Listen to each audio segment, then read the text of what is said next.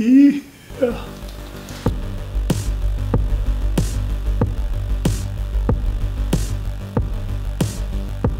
I'm about to sit down and start doing the wiring for my power supply that's going to be inside my control panel, and I do have to have another one of these for inside the cabinet as well. And I've got two of these, I believe they're called IC320 electrical sockets. They're the one with the fuse and the on-off switch and the electrical plug to the outlets. So I've got two of these to wire up, so I'm going to show you how to do that. One I cheaped out, went to the dollar store. Hopefully I don't regret that in the future. But just basically they're rated for power ratings. So I figured the one inside the control panel is pretty low wattage. So this one should be okay for the Raspberry Pi and maybe another little 5-volt power supply and 2 fans. Shouldn't be too big of a deal on that one. And then I went a little bit more robust with the one that's inside the cabinet. Basically went with one of these guys. It's a little bit more expensive, but way bigger power rating, so I don't have to have any issues with that. All right, and then I ended up getting myself some 14 to 16 gauge female spade connectors. They are insulated so that there's no chance for the metal to touch between the two, that are very quite close on the socket. And those are going to go on to the male ends of the socket here, and you can see I put two next to each other. You can see how close that is, so that they really have to be insulated. Tools for this is going to be pretty simple. You need yourself a wire stripper and a crimper. I find that the cutting part of these crimpers are not very good, so I've got myself a pair of diagonal side cutters just to make my life easier. And I also have a wire connector crimper that I like using. There's something to be said about having really good tools. If you are someone that is making projects and working with your hands, you are not having a good time with a $20 dollar store tool set, you know, barely scraping by and using things that are not intended. Get yourself some nice tools. These things don't cost that much, and eventually you have a good tool collection and you enjoy working with them. First up, I'm going to cut this plug off. I won't be using the plug anymore. And then you need roughly 3 inches or so. You don't want to go so short that you can't make the connections jump to the other connection, but you don't need to have 6 inches either. That's just a waste. So go about 3-4 inches and that should be more than enough. Inside this main wire, you're going to have 3 wires, a black, a white, and a green. And those are your positives, your grounds, and your neutral. So, but you also have an outer sheath that you have to cut through. So when you're trying to cut that off, you got to be really careful that you don't go into the other wires underneath. Otherwise, when you pull that insulation off, you've got kind of a dangerous spot where those 2 wires inside are bare and being touched.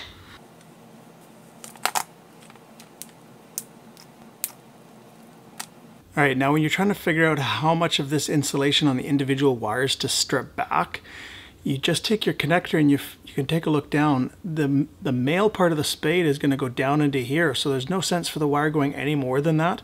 So you're roughly looking at like that. So about that much, maybe even a little less, because you don't want to have any exposed copper wire once you've installed it. And all you do is you match up which one of the ends here, which size wire you've got, and what you do is put a little bit sticking out, how much you want to clean off. You pinch it, and what you do is you kind of hold the wire and you spin this around, and that's cutting through the insulation down to the copper wire. Hold it at a slight angle and then just pull, and then there you go. Now this wire here itself is going to splayed out a bit, so what you do is you just give it a little twist, and that way it'll fit in the connector a lot easier.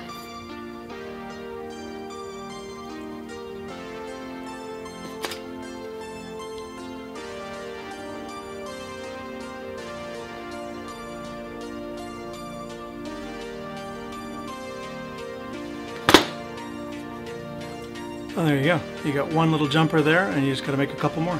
And if you've crimped it right, you should be able to hold it and pull on the wire and give it a good tug, and it shouldn't move at all. If it slips out, then you didn't do it right.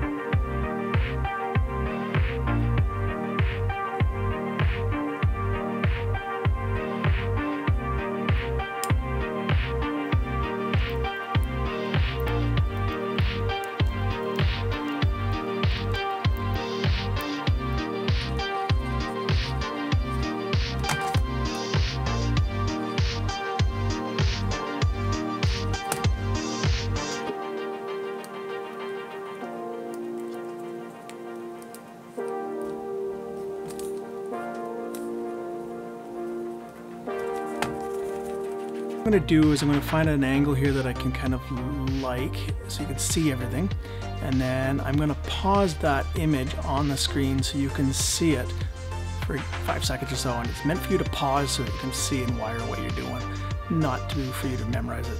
So your green wire, this is your ground or your earth, it's going to come up to the top, and then you've got your black positive one, that's going to come down off of where that light switch is. And then your white neutral has to actually get split up into two. One of them goes down to this end here, and the other end comes down onto this end here. And then you need to make yourself a little black jumper to go against these two here. What this is going to do is let you have this switch only light up when you actually have power turned on into the inside, not lit on all the time as soon as you have power plugged in from here.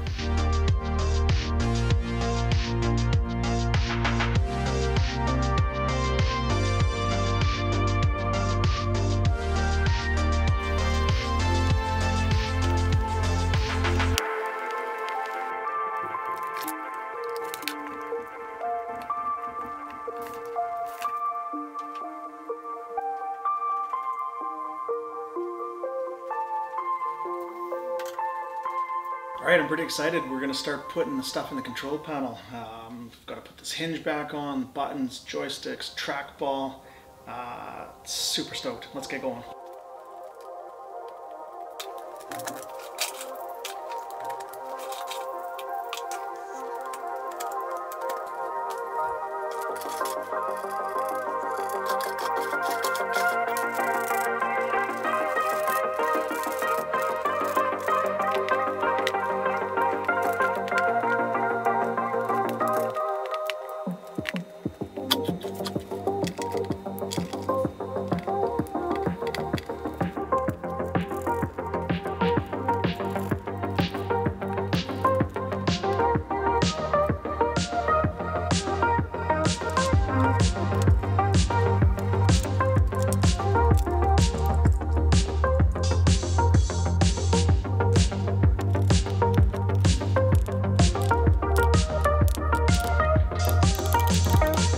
Alright, here's a close-up of my first button, my number 1 button. On mine, anyway, I've got instructions, follow whatever instructions you have, but for mine, there's a little crown kind of logo there. And for me, both of these are going to be black wires, and then the top one is yellow, and the bottom is red. So whatever yours is, just make sure you follow the instructions. I'm going to show you really quickly with one, slow, and then I'll just rip through the rest. And I'm going to be doing the wiring right now without this mounted so that I've got easier access to all this. Just make it easier, and then I'll put it all together.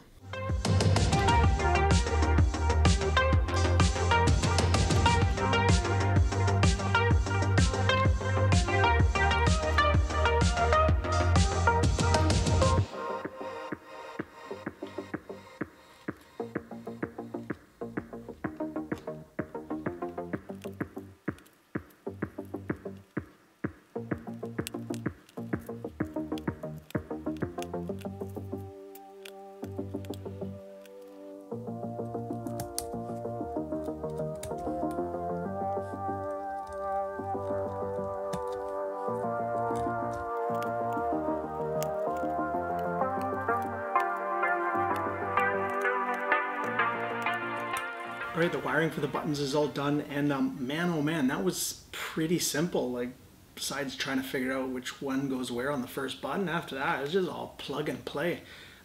If you are not getting a kit with these pre-built wires, dude, like that would have been way more work trying to crimp all the wires and figure it out, and maybe doing jumping between the buttons for grounds. This is pretty easy. Each one of these buttons has a ground for both the LED and the actual micro switch, and they both go, all of the wires go right back to your iPad controller, and dude, this would be super simple. So next step is putting all of these little connectors to the proper spot on this iPad controller. This one here's a Rayan Easy Get. All you do is you just, whatever the name brand of your board is, type it into Google and see what kind of stuff, or realistically it's right on the instruction panels where they go. Now, it is labeled for buttons 1, 2, 3, start, select, etc. I don't know if it even really matters. Haven't done this before, but I know that when you go into RetroPie, you can literally just go in and configure your controller, and it asks you which button you want A. So you could press that and it would log it. So I don't know if this is more a plug and play and you don't have to do any of that configuration or not. Not really sure. But I will try to go in one order so that I can try to have it like that, and we'll just see if it matters or not. One thing I have heard is if you do a mirrored setup of your buttons for player 1 and it's the same as player 2, apparently it kind of auto logs that for you and you don't have to configure. But same thing, if you had to go in and configure it, not a big deal. So for me, this is player 1, and it's kind of like having to imagine what it would be looking like from the other side. So this is going to be my buttons 1, 2, 3, 4, 5, 6, 7, 8. And then my start select will be up there, and it actually has room for another 2 buttons if I want to add on flipper buttons or something later. So that's kind of cool. So I'm just going to basically find the one for button 1, flip it over on the board, and it literally tells you K1. This connector only goes in one way, so you can't even get that wrong, and you just push it in till it clicks and just move on to the next one. So pretty self-explanatory. Just going to do that now. And then there's one over here for your joystick. So you can't even miss that up. It's the only 5-pin connector, and the only other thing you need is the actual USB cable, which you put on after. So let's go ahead and do that.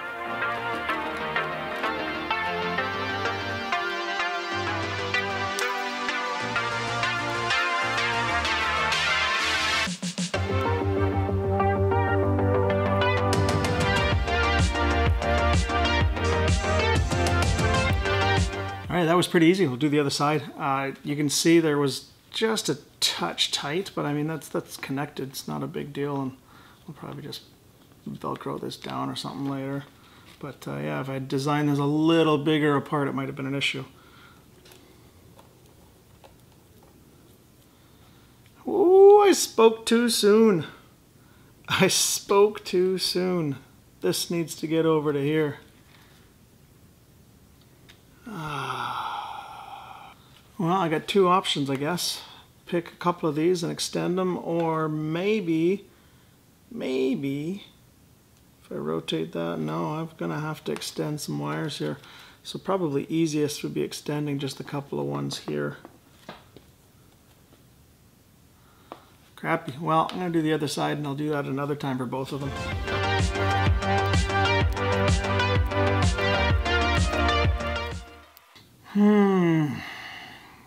Well, I'm not sure what's going on. Kind of sucky that they cheaped out over like a couple inches of wire for each of these things, or even just a couple of them longer, but I'm pretty sure they were all the same length. That would be actually pretty hilarious if there were shorter and longer ones of these, but I'm pretty sure they're the same length. But these don't reach, but now this one reaches. So same problem, just different look. I'm gonna have to extend these wires out for both player 1, player 2, but not a big deal. Basically just cut, strip back some insulation, have some other wire, solder back in, cover back up, and put it together. So we'll do that. All right, another night in the garage, another night free from kids and wife. I have the issue where I can't connect the wires. They cheaped out a couple inches on each of these wires, and there's just not enough room here. I would like to retain the plug and play functionality of these wires. So what I've got is I've got a bunch of male and female 18 to 22 gauge spade connectors, and so I'm just going to make up black, red, and white wires for this and just extend it about 5-6 inches. So I'm going to do that for both sides. So I've got to make about 12 wires to extend these out. I'm going to try to match them up with a color. I don't have yellow wire, so I'll just replace it with white. It's just for me to be able to figure out where things are going, so it's not that big deal. So I'm going to start on that.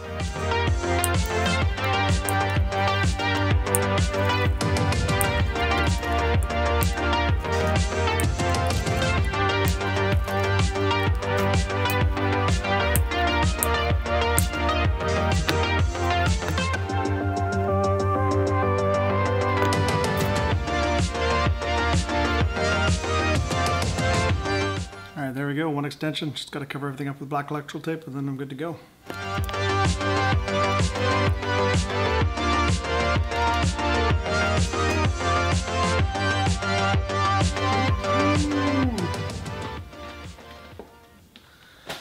That's pretty sick looking. All right, it's time to install the trackball, the 3-inch trackball that I got from Holland Computers.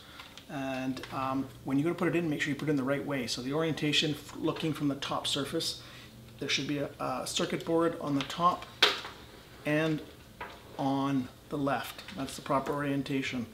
I did some play testing with the Raspberry Pi already. It's pretty plug and play. You just plug in your USB connector, and besides that, there's some sensitivity that I'll have to increase, but other than that, just plug and play. So I'm going to install this now. There are a bunch of other connectors on here. If you are not going to provide extra buttons, because this actually can do up to 3 other buttons like a computer mouse, then you don't need these. I'm planning on using my regular buttons for whatever buttons I need. And then the only other thing that I do have to hook up eventually is this black and yellow wire. I have to get that to a power supply so that I can get the LED color changing effects.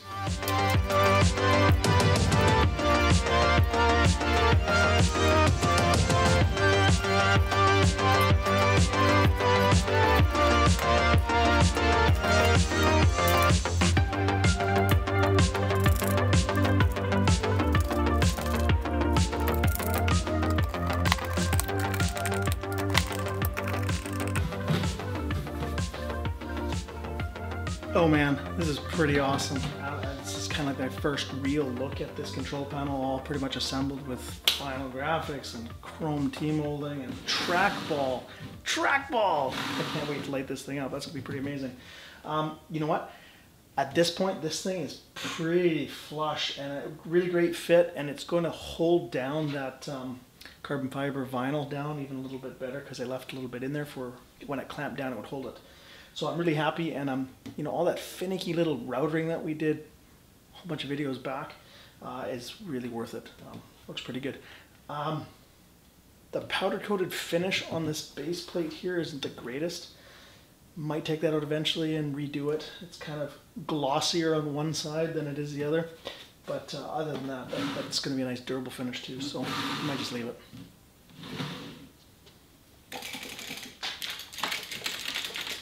Oh man! Before I get some really major weight into this arcade cabinet, I'm going to get the T-molding on. So in order to make life easier, I'm going to put some towels down so I don't scratch up the outside surface, and lay it down gently and hammer in that T-molding.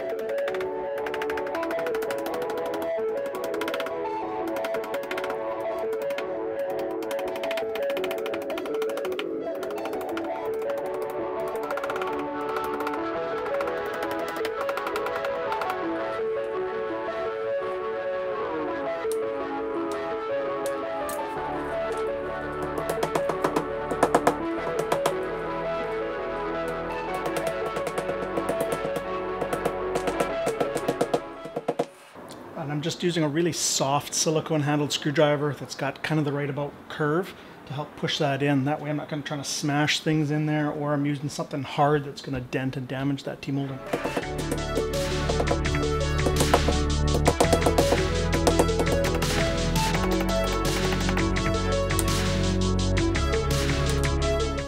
Alright, for these inside corners, you don't have to notch them out, but you do need to make a cut. And what I do is I figure out where this T-molding is going to lay, cut one right at the center of the curve, so that's that one, and then cut one a little bit over and a little bit over, and you're going right down to the bottom. And now that way when you try to make the curve, you can see it separates it without it trying to pull it out of the curve.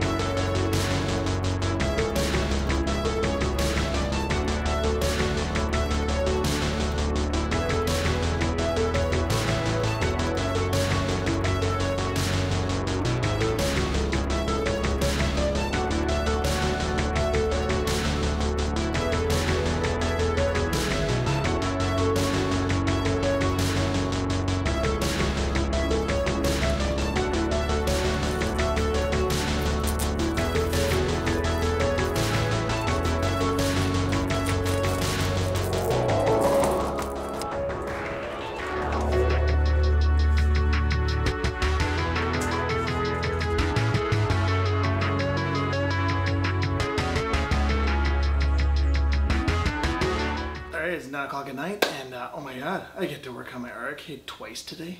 Insane. Well, I'm going to continue on. I'm going to start putting the digital marquee monitor in and see how far I get tonight.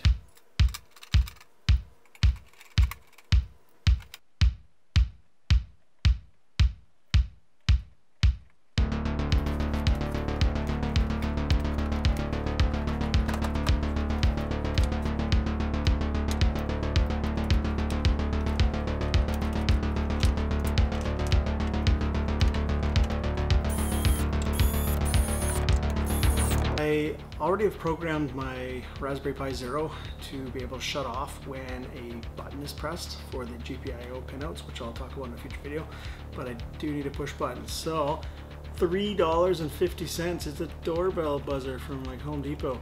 So it's just a simple momentary switch on and off. So I just need to wire up something to connect to my Raspberry Pi Zero.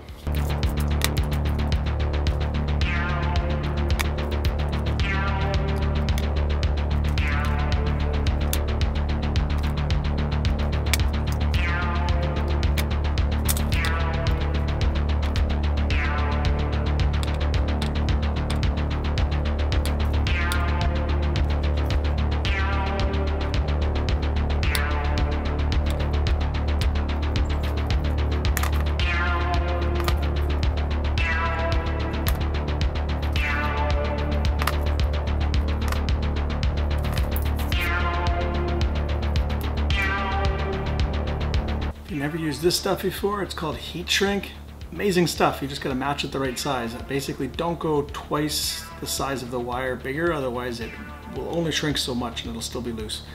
So main thing is you put it on ahead of time, because once you got the joint soldered or whatever you're gonna do, it's you can't put it back on, right?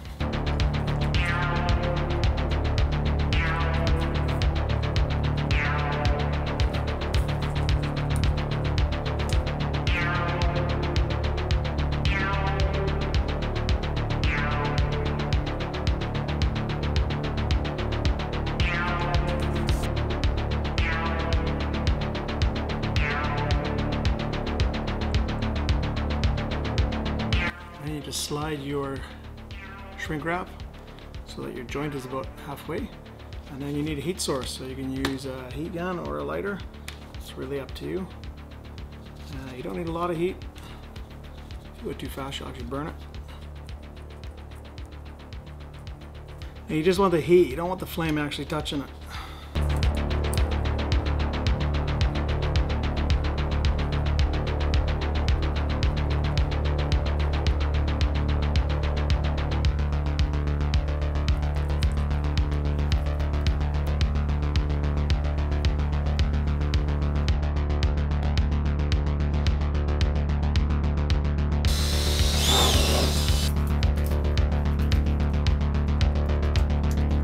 Alright, on this Raspberry Pi Zero, we want to connect to GPIO pinouts 5 and 6, I believe, which are 1, 2 down from the top where your SD card. So this one, and it doesn't matter which one you put it in, as long as those get connected when you hit the momentary switch. That's what I've programmed this thing to auto power off on, so that we have a safe, clean power way to shut this off.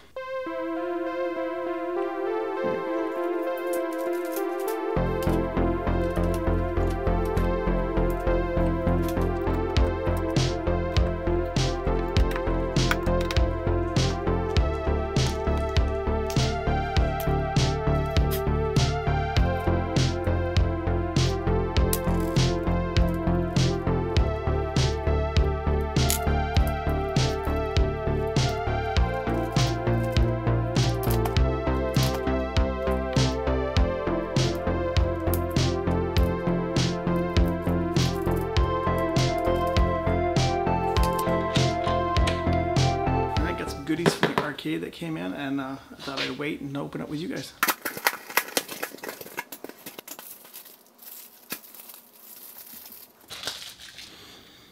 Ooh, some chrome bezel buttons. I ordered a whole bunch of button sets. It was like 10 or 11 bucks for 10 of them, and nice little chrome bezels on them, but I really just needed one, and I just need one momentary switch so that I can initiate the start or stop script for the Raspberry Pi Zero so that I can safely shut it on and off. And my little doorbell momentary switch didn't work. Apparently doorbells, they have that little light that glows at nighttime so you can see where to push the doorbell. That was just enough voltage to kick that always into a shut off sequence, and I could turn on my Pi. So let's see if one of these will work instead. Alright, these are some extension cables for those 4-pin pulse width modulated fans. Really only need 2 just to get it to connect with the other board here. Glass fuses, 5 by 20 mil, and what was it, 10 amp or 15 amp. I got my wiring wrong and I actually popped one right away, so I had to order it. I got a whole bunch for down the road, future use. I'll probably never even use these in my whole life, but it was cheaper than getting one individual fuse just about.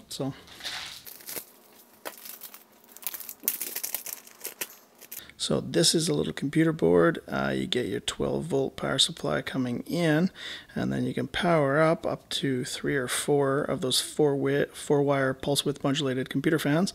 And the cool thing is this actually has a little thermometer, digital thermometer in here, so I can set this to whatever temperature I want and have those computer fans turn up until the heat goes out of the control panel, and then I can get it to slow down the fan so it's not noisy all the time. So slick. Hopefully this works as intended.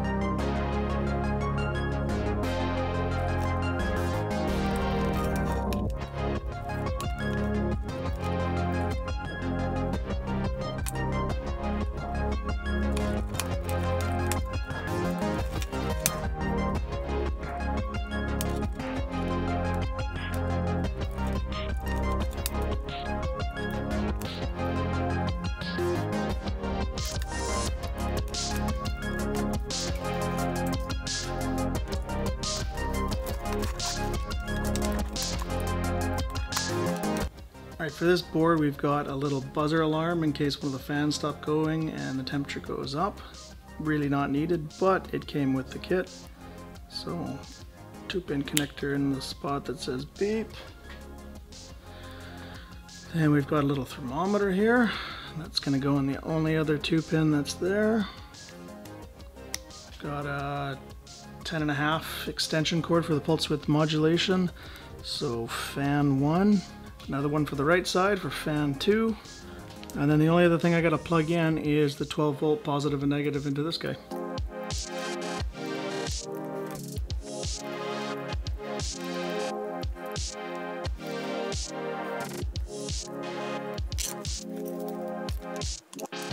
Right, so off camera I just made some splitters for positive and negative coming from my power supply and then going to power the computer fans and the color changing trackball. So I'm going to put those in now.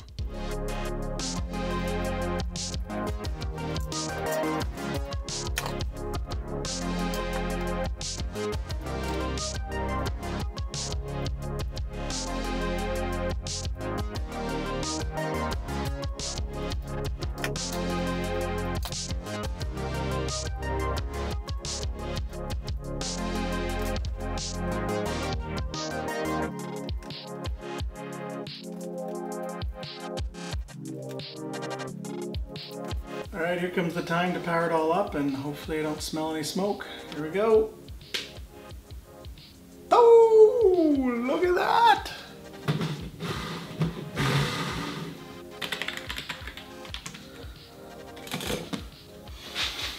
That's pretty awesome. I think I'm going to hit the lights off so you can see what it looks like in the dark.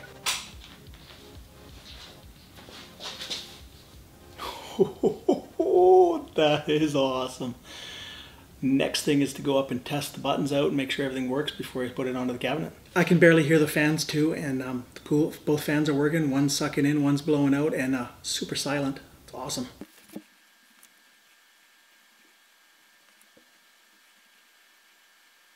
Alright, so after your initial startup, you're going to be greeted with this screen because it doesn't know any controllers yet. So it's detecting 2 gamepads. Hopefully those are my joystick button iPad controllers. So hold the button. I'm going to just hold my first button up here on my player 1. Alright, D-pad down, up, down, left, right, start, select. Now I don't know how I'm going to configure my 8-button layout, so I'm just going to basically do the buttons in order on the top row and then whatever's left on the bottom, and I'll figure it out later.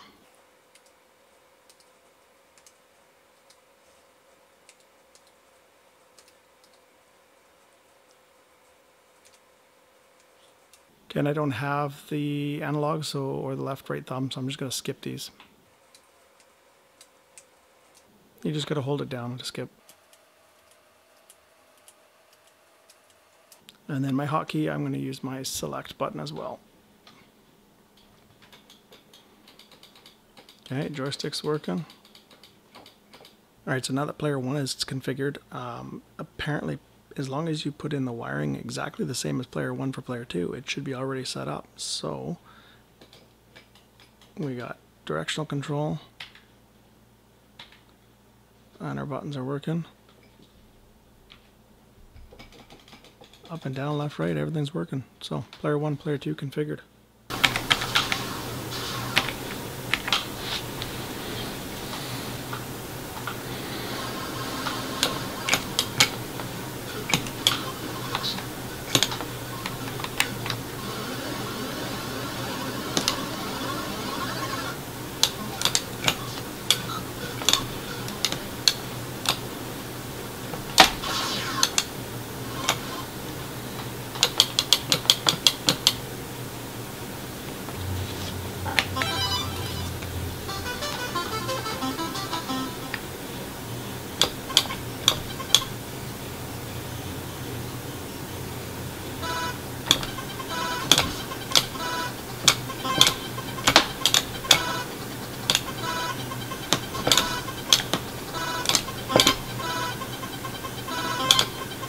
Time to put the control panel on. It's all tested. All the buttons work, joystick, trackball, everything works, lights up. So we're going to throw it on now.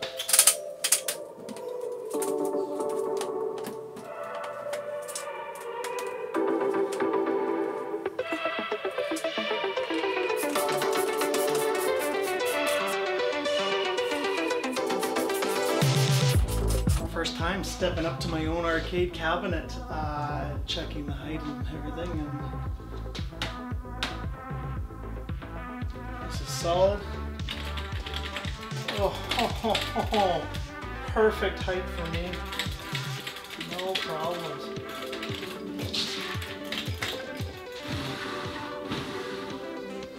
Sweet, move on, let's get this thing wrapped up.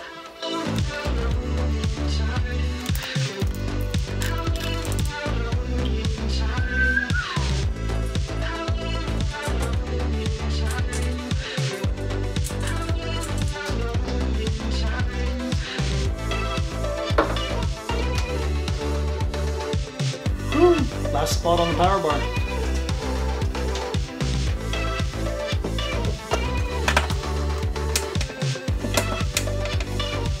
These brand new Bluetooth speakers, I could bracket them down and screw them down into the enclosure, but I don't really want to ruin these, especially if I have to return them. So what I'm going to do is I'm going to do some Velcro tape, put one strip here, one there, and then put the opposite part of the Velcro tape up on the cabinet.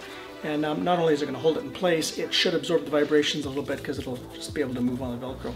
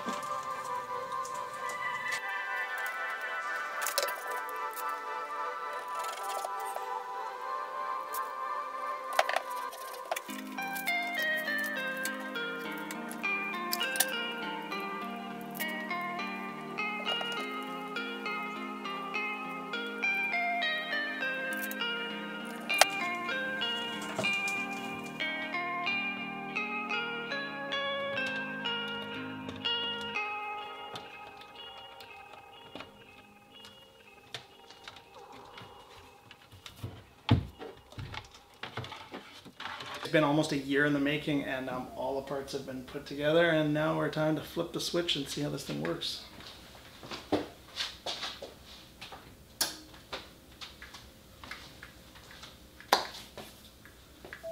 Alright, Bluetooth stereo's gone. Marquee monitor's turned on. TV's turned on. There is a little bit of a delay on the LCD marquee boot. There's the LCD marquee controller, it's loading. You can change this picture to whatever you want. And then very shortly you're going to have either a default picture or a default MP4 video. So that's the Raspberry Pi Zero, loading up that. And like I said, any video you want, so I just put the way of the wrench up there to get that going. So this will be displayed anytime you are in between picking games, or if you pick a game where you don't have the marquee art for it. Okay, now I have an issue here where the TV, because I used a TV instead of a monitor, takes a bit too long, and the Raspberry Pi kicks into gear quicker than the TV, and so it can't sense the HDMI. So I am manually flipping on the power to the Raspberry Pi and the control panel, and we're going to fix that in a future video. So I'm going to flip the power on the control panel.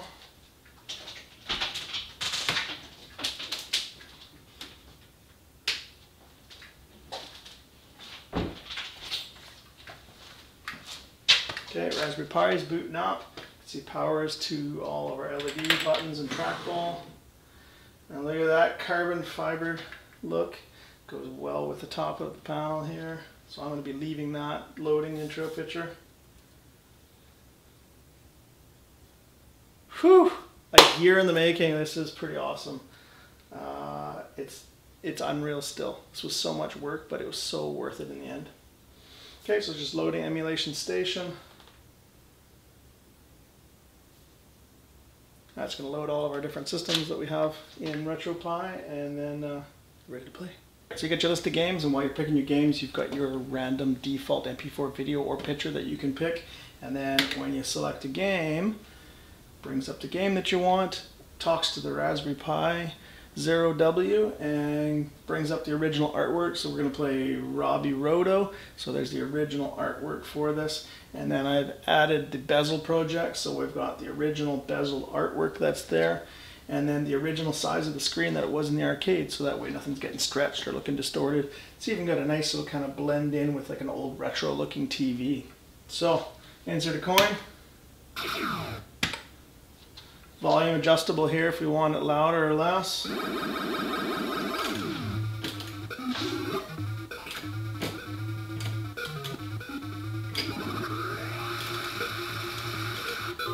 No, I have no idea what I'm doing here. I don't know this game at all.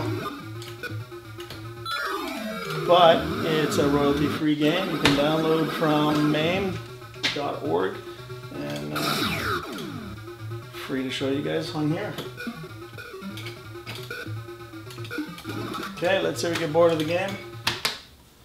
Reset out, and then you'll watch the marquee change, and it'll go back to whatever default video we have here. All right, let's wrap on another video from Way of the Wrench, and this time on how to install the rest of your parts in your very own custom Raspberry Pi arcade cabinet. I'm not going to show this off too much because the video is getting too long, but there will be more videos. Next video up in this series is how the heck do I get this digital marquee communicating with the other Raspberry Pi and sharing the artwork, which is a really quite cool feature for this build. If you'd like any behind the scenes videos or pictures, feel free to follow us on Instagram, Way of the Wrench. And if you have any questions or concerns, just put them down below in the comment section and I will get back to you as soon as possible. Till then, take it easy.